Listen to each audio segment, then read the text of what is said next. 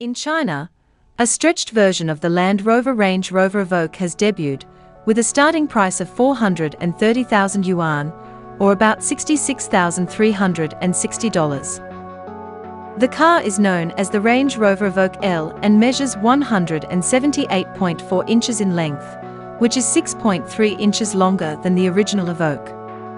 The increased length is beneficial to passengers in the back seats, where considerable legroom is a priority in premium automobiles because many owners prefer to ride in the back and hire someone to drive. The expanded rear doors reveal the extra length in the back. Measuring 4,531 millimeters, or 178 inches long, the Evoque L is significantly longer than its standard counterpart that measures 4,371 millimeters, or 172 inches.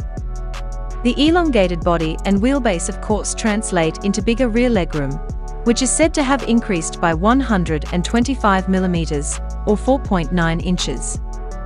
The electronically adjustable rear seats, which recline up to 7 degrees backward, enabling passengers to stretch out even more, according to Land Rover. InControl OS 2.0 is also available for the Range Rover Evoque L. This is a humanized interface, according to the manufacturer, with two 10.2-inch touch panels that are akin to smartphones. A 12.3-inch interactive full LCD is also featured on the instrument panel.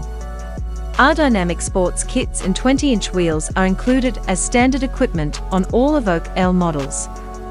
As previously stated, the Chinese market is notable for receiving long wheelbase variants of a variety of vehicles. Because the market requires it, automakers have been building vehicles specifically for one of the world's most important automotive markets.